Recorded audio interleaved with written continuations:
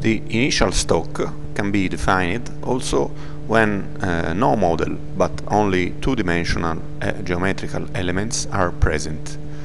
The procedure is the same, but you can use only the definition by box.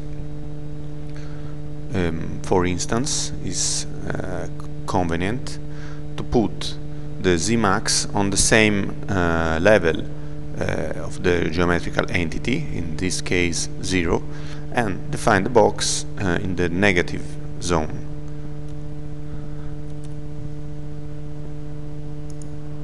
With Ctrl G you can see the stock, and note that even if the stock has been defined after the definition of some cycle or operation, the result is immediately displayed on the screen.